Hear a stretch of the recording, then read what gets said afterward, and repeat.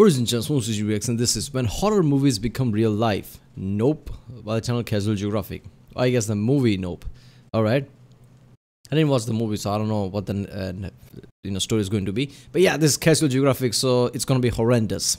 Yeah, this channel 99% of the time just it just shows something that is really dark. I guess it has its own charm because yeah, it's always fun to watch these videos, right? He just basically spews out facts, but he does it in a way that's really entertaining. I can't really put my finger on like does he create a script or does he just say things that comes to his mind? I don't know how he makes this video, but yeah, let's do it.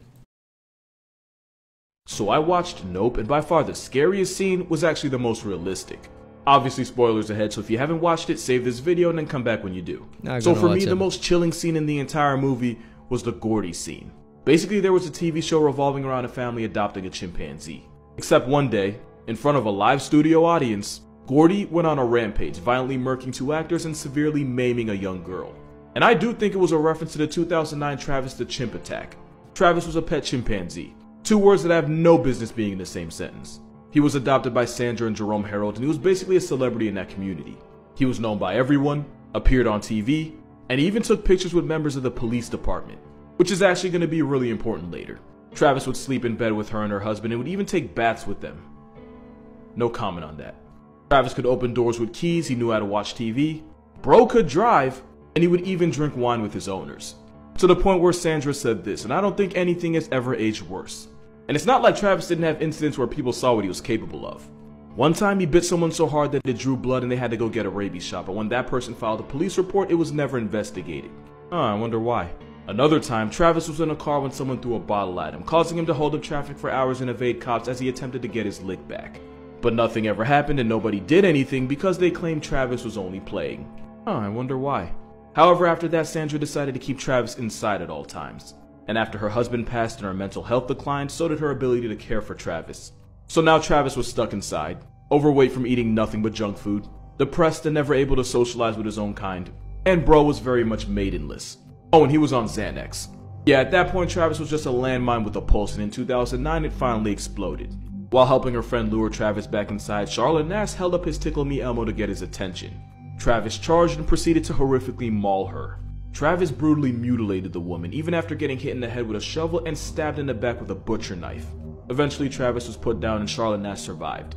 But her face and hand had literally been torn off. It was so bad that first responders and cops needed therapy after witnessing the carnage. And Nope actually referenced her as a disfigured child star is seen wearing a veil, the same kind Charlotte would wear after the attack. Not to mention Gordy and Travis died in the exact same way. And in both cases a wild animal is treated as a commodity and exploited. The result traumatized everyone involved.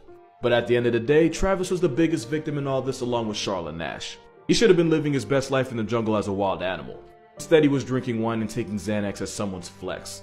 So if you're ever rewatching this movie, keep in mind that this actually... What the fuck, man? That whole story. I mean... facts about the Travis Chimp incident. Basically stuff yeah, holy shit, this whole story is fucked up. People do weird shit, right?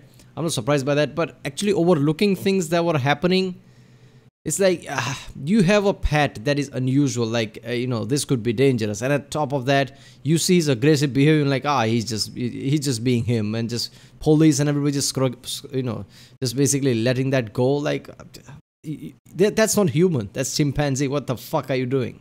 If you see signs that this could be problematic, you do something about it, right? Having some volatile pet, the first thing you do is make sure everything's 100%. If anything sees off, you need to take care of that somehow. Like have him looked out for. Does he do more of that volatile shit? Have a doctor basically see check him medically or whatever. And in the end, if you still don't feel right, let him go. It's him being aggressive, people letting that off, like yeah, it's just fine. That was about to go off, right? This was really fucked up. And yeah, he's a wild animal, man. If you're gonna chain him in the house, not let it. If you look at people, what happened to them in COVID? They were under lockdown, and lots of people literally developed this kind of a psychological symptoms. Like, if I don't go out of this house, I'm gonna go crazy. That kind of mentality. And that's a wild animal, right? That's if you can't survive that, how the fuck a wild animal is gonna survive that, right? And Xanax, right? So this is just fucked up scenario all around. Left out in the first video that I figured would be important to know. After the first incident where Travis held up traffic for hours, Connecticut actually ended up passing a law where you couldn't own a primate heavier than 50 pounds. By the time of the attack, he was pushing past 200. But the law didn't apply to Travis because people assumed that the Heralds had him for so long that he was considered not to be a public threat. Sandra Harold was actually warned by an animal control officer that once Travis reached maturity, he'd be more prone to violent and aggressive tendencies, like male chimps in the wild. Especially since he wouldn't have an outlet for certain urges he would get once he became mature. But obviously, Sandra didn't listen. Now, a lot of people blame Sandra for the event, and I'm one of them. But I think it is worth mentioning that in 2000, her only daughter tragically passed in a car accident, causing her to literally see and treat Travis as a child since she had lost her only one. Damn. And when her husband died a couple years later, Travis was literally all she had. Not justifying it at all, but, you know, it's complicated. Travis was also visibly depressed at the loss of his adoptive. I mean, look, people need to understand, like, psychological effects can vary a lot, right? So a tragedy like that, I mean, your mental state at that point, like, you know, if your just mind is set up, like, you know, if you start to see this chimpanzee as your kid, by that point, she's just gonna, you know, defend that chimpanzee like it's one of her kids. She's not gonna see any difference, right? So she's gonna make sure nobody does anything, nobody takes the chimpanzee away. She's not gonna let chimpanzee out of the house or listen to any other arguments, right? Because at that point, that's the chimpanzee is her, you know, I guess. So whatever, son, daughter, whatever. Yeah. So that's just fucked up scenario. Father. After his death, Travis would apparently take pictures of Jerome Harold off the wall and hold them tightly, clearly mourning. According to reports, Travis had been prescribed Xanax by a vet to help him calm down. He was even given Xanax-laced tea the day of the attack. Xanax is often used to help treat anxiety, but it can also cause hallucination, rage, and mania. After horrifically mauling Charlotte Nash, Travis was shot 4 times. Mortally wounded, Travis went back to the house and passed away right next to his cage, which you have to assume was his safe space. On a wholesome note, Charlotte Nash actually ended up undergoing a face transplant and actually seems to be doing a lot better these days. And according to her, she's no longer in pain and doesn't even seem to really remember the attack, just what people tell her about it. And honestly, it's probably better that way. Despite all she's been through, she's still managing to stay positive. Also, after the police officer who put down Travis was denied therapy, laws were passed to make sure cops that had to use lethal force on an animal could receive therapy for mental and emotional recovery. On this episode of Why No Human Should Ever Try to Own a Chimp is a story that, if I'm being honest, kinda messed me up the first time I heard it. Yeah, more than Travis. Former NASCAR driver St. James Davis and his wife LaDonna had a chimp they had adopted from Tanzania named Mo. And before you say it, nah, this story isn't going in the direction you think it is. The couple treated Mo like he was their son, dressing him up, bathing him, and they even taught him how to use the toilet. Mo was even the best man at their wedding. But after an incident in 1998 where Mo attacked and bit an officer, the couple were forced to give up Mo to a wildlife rescue center in California. But they loved him, and this didn't stop them from visiting Mo regularly. One day in 2005, the couple were celebrating Mo's 39th birthday and even brought him his own cake. So, important fact about chimps. Chimpanzee society works as a hierarchy, where low ranks are often bullied and forced to give up food to their superiors who get first servings. Damn. That structure is actually why baboons have become a real problem in parts of South Africa. You see, they tell you not to feed the baboons because when you do, not only are the baboons associating people with food, which is bad, it also means they start seeing all humans as low ranks and start expecting food, which is worse. This would be important for 2 reasons. Reason number 1, 2 other chimps saw the couple give Mo the birthday cake. Reason number 2, that was a really bad time for those 2 chimps to escape. The 2 chimps violently confronted them and one of them bit off LaDonna's thumb. And to protect his wife, St. James Davis put himself between his wife and the chimps. What followed was, without exaggeration, one of the most horrifically brutal attacks I've ever read about. The 2 chimps mauled and mutilated the man, and if you read about exactly how they did it, it didn't seem like the chimps were trying to end him. It seemed like they were actively trying to torture him. One chimp chewed his finger off while another gouged his eye out. In what seems like a common chimp move, they essentially tore most of his face off. They even went as far as to chew off his genitals and a good chunk of his rear end, which is another thing chimps are infamous for. They basically did everything but murk him. Keep in mind, this was all over a birthday cake. And at this point, you might be wondering where Mo was when this was all going down. As a chimp that grew up around nothing but humans, the event terrified him so much that he appeared paralyzed. Eventually, a couple workers put the chimps down, but by the time they did, the damage was already done. Former high school football player and NASCAR driver James Davis had pretty much been torn to shreds. He nearly bled out 3 times on the way to the hospital, and the first 2 places wouldn't even take him. Someone even said they might as well just drop him at the coroner's office.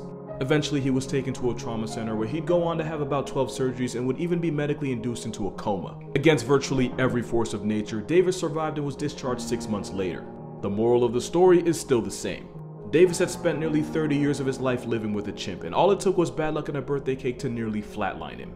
It just goes to show, chimps are really good at being wild animals, but really bad at being pets. So I watched Nope.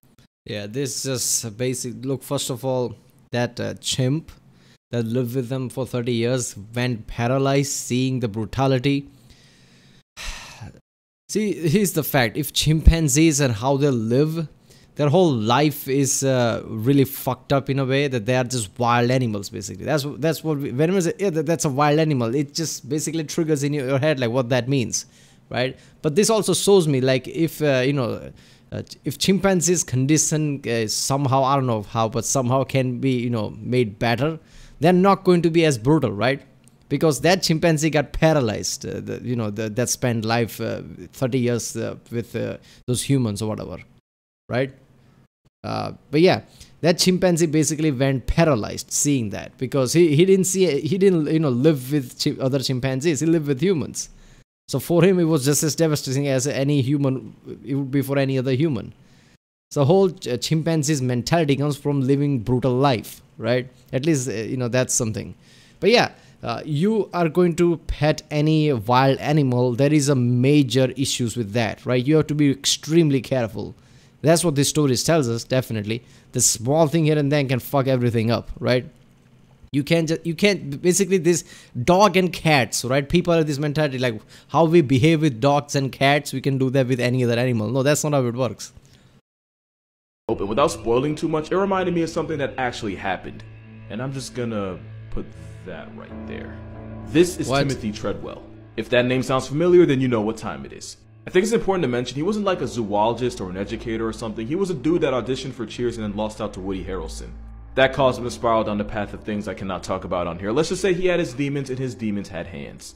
But he turned his life around after going on a trip to Alaska with a buddy and observing bears up close. He decided right then and there that he'd dedicate his entire life to bears. Yeah. For over a decade, he watched, studied, recorded, and even directly interacted with bears. He would get extremely close to them and would sometimes even play with bear cubs, because he claimed that he had their trust. And if you watch Nope, you know exactly where this is finna go. Now, I will say Treadwell did try to make an impact by traveling all over as an activist trying to educate the public about bears and why they should be protected, but he also threatened their lives by getting way too close.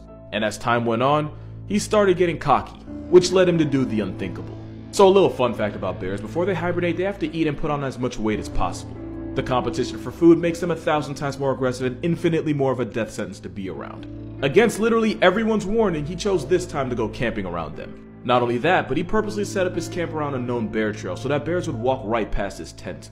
Not only that, but he refused to carry bear spray because the Steve Irwin stereotype figured that bears trusted him so much that he never needed. He refused to carry bear spray because the Steve Irwin stereotype figured that bears trusted him so much that he never needed.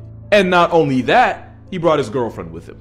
So pretty much he chose the worst place at a worst time with no way to defend himself. You know where it goes from here. On October 5th, 2003, Treadwell spoke to a friend about how much fun he was having. On October 6th, rangers found his and his girlfriend's half-eaten corpses around their campsite. But the most disturbing part? A video camera was actually left on as the grizzly attacked them. Another cute little fact about bears, they don't wait until you flatline, they just start eating. Which meant there was a 6-minute audio recorded of him screaming in agony as he was getting mauled and eaten alive while his girlfriend could only watch. And since she was also screaming, the bear eventually went after her too. The audio was so graphic and traumatizing that it was never released to the public. You can find reenactments based on what happened on YouTube, but the original was vaulted out of respect for the family. Also, the bear that was only guilty of being a bear was tracked down and put out of commission. Obviously, soul eviction by bear is the worst way to meet God, and nobody deserves that. But come on, I don't understand that. So, look, if like say some dog goes rabid, right? So roaming the city or something, where people walk around. Yeah, you'd go behind the dog and put him out of misery or whatever. But bears are just bears. Bears are in their habitat. They are not in city or something. So if somebody is gonna go to them thinking that they earn their trust, then bear being bear, basically does something fucked up. Why would you go chase that bear and kill him just out of revenge? Like, justice system does not work based on revenge, right? It works based on common sense. criminals don't get put behind jail because that's a punishment. No, it's because they're unfit to walk around normal people, so they got jailed. That's why there is such thing as parole and shit like that. So I understand that part with the bear. Bears were in their habitat, right? Bears were being bear, right? It was their, hibernating time. Of course, they're going to be violent, right? All bears are going to be like that. I don't know. It's like, fucking draining a river because it drowned somebody. Like, bro literally asked for it, and it all could have been avoided with one word. Nope. Yeah, shout out to this comment, because I honestly don't know how I didn't talk about them already. So Siegfried and Roy were two German entertainers who blew up from their magic act. They were basically the magic what the Beatles were to rock. And their act often involved exotic animals, but especially big cats like tigers. You probably know how this movie ends. For years, the two became world famous for their performances, and especially for the ways that incorporate the wild animals. And you'd get the sense that they genuinely cared for all of their animals. Especially Roy, who had been around wild exotic animals since he was 10. And it was during a show on Roy's birthday that he performed his usual act with Manticore, a 400-pound white tiger. But this time, the tiger wasn't cooperating and was instead biting Roy's sleeve while ignoring his commands. And it was while animal trainers attempted to get Manticore under control that it finally happened. In front of a horrified audience, Manticore severely mauled the leading co-star, clamping his jaws around his neck and eventually dragging him off stage. It took animal trainers spraying him with a fire extinguisher to get the tiger to release his death grip. Roy would survive, but the attack severed his spine, cut an artery, partially paralyzed him, and even caused a stroke, virtually cutting both men's careers short. Roy refused to blame his tiger for the attack, famously telling trainers not to hurt Manticore as he was being wheeled to the hospital for life-saving surgery. Surgery that he allegedly flatlined multiple times during. Damn. Later, Roy claimed that the attack was actually the tiger trying to save his life. Roy said he was already suffering a stroke, and Manticore sensed it and attempted to drag him to safety, the same way a mother would do to her cub. However, the animal trainer that actually worked with them had a very different story. Trainer Chris Lawrence would come out and say that the real reason for the attack was that Roy's relationship with the huge cat had deteriorated. And when Roy started going off script and doing things they hadn't practiced, that's when the tiger went, "You thought I was gonna say crazy?" Nah, the tiger tigered. The trainer would also say that Roy had made several crucial mistakes handling Manticore and lied about what happened to protect the show, their brand, and himself. Roy basically called him a clout chaser. And I want to add, just for the record, there was literally nothing protecting the audience from the tigers. I mean, yeah, they were on a leash, but we're talking about an animal that solos that for a living. Your leash means nothing.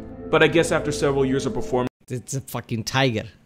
Tigers are top of the food chain. They're the biggest muscular cat there is, right? I mean, tiger is tiger, for fuck's sake. But yeah, he cared about the tiger so much that he's nearly dying, and he only thing can remember, like, don't hurt the tiger or whatever. At least that's that. Roy and Siegfried figured they had complete control over the big cats. No spoilers, but major nope vibes. But yeah, long story short, wild animal went wild animal. But why am I bringing this up? Well, a couple reasons. The largest population of tigers in the world is in India. You want to take a guess where number 2 is? Texas. In fact, this was in Houston. There are more. Of course. Number 2 is in Texas. Yeah. Lots of shit happens in India, but yeah, people realize a tiger is a fucking tiger, right? So they're going to be careful. Nobody's going to like, oh, look at that, I have a manson, I'm going to have a pet tiger with me. Yeah, no. More tigers in America than found in the wild in the rest of the world. You remember that weird phase when people would use tiger selfies as Tinder profiles? I genuinely hope none of you got laid. And if you had Netflix during the pandemic, you already know about Joe Exotic. My point is, people have had a hard-on for exploiting tigers for as long as we've known about them. And fans aren't going to want to hear this, but this was just another example of that. I will give having a tiger selfie is the same thing as having a Hummer with you and having a selfie. Like, that's not giving good vibes, man, right? Nobody's going to say, oh, look at that, he's manly. No. Give them credit for 2 things, though. This might be the first story like this where the animal wasn't eventually unalived for being an animal. And number 2, it really did feel like they genuinely cared for their animals. I say that because if a 400-pound killing machine really wanted Roy to be a hashtag, his chalk outline would have been on that very stage. But when you take a wild animal and turn it into a side act, it's only a matter of time, because one thing about a tiger gone tiger. Yeah. And ultimately all the attack was a tiger tigering. And just like that, I think I just gave you the entire plot of Nope without actually spoiling it. Moral of this story? Well, there's actually 2. Putting a leash on a tiger is like putting a traffic cone in front of a runway 18-wheeler and telling kids it's safe to cross. Yeah, when I see tiger, I see that one of those movies, like, what is that Denzel Washington movies, right? Where he's like, I've been an assassin for 30 years, now retire, but for you, I'm going to make an exception. And that's what tiger is, basically. Yeah, I'm performing, but I'm fucking tiger, right? I'll maul anything that moves. And if you really love a tiger, the best thing you can do for it is let it be a tiger. Yeah. At this point, we're all very much familiar with the Travis chimp attack of '09. But there's a whole nother part of the story that way less people know about. Chimp Party used to be a business that was run by two people in Missouri. The business being renting out chimpanzees for parties, TV ads, movies, stuff like that.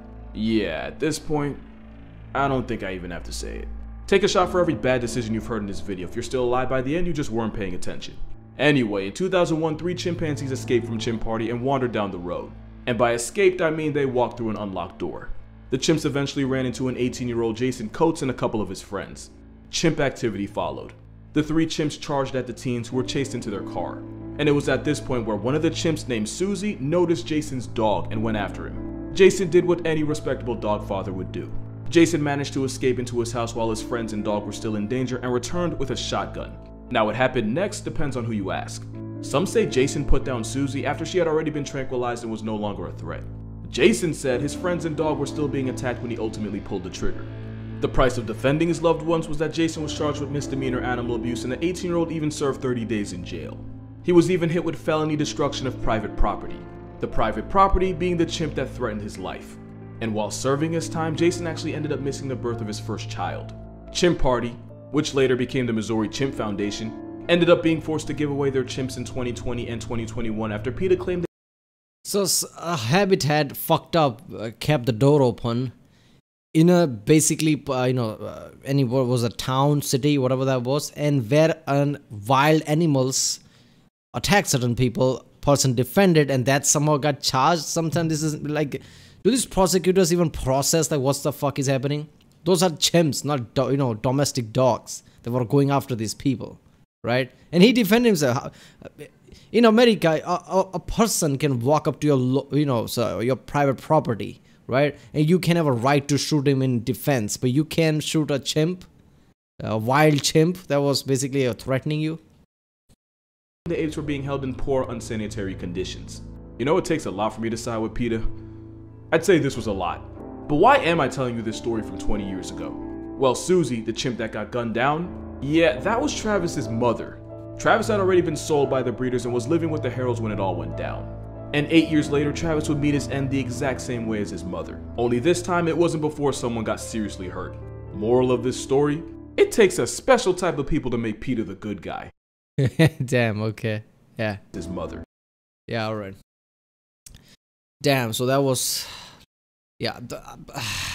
I knew this video was going to be dark, but not at this level dark. Holy shit. I mean, when Casual Geographic puts horror in the title, you should expect a bit more, I guess. But yeah, there you go. So, yeah, some fucked up stories that I think I could have lived my life without hearing that, but fine, I guess it was fine. Yeah, it definitely teaches you things, the things that I already knew, but I guess people will at least learn that wild animals are fucking wild animals. Leave them be. But yeah. Right, well, that was when horror movies become real life. Nope. By the channel Casual Geographic. If you like my reaction, don't forget to subscribe, and I'll see you next time.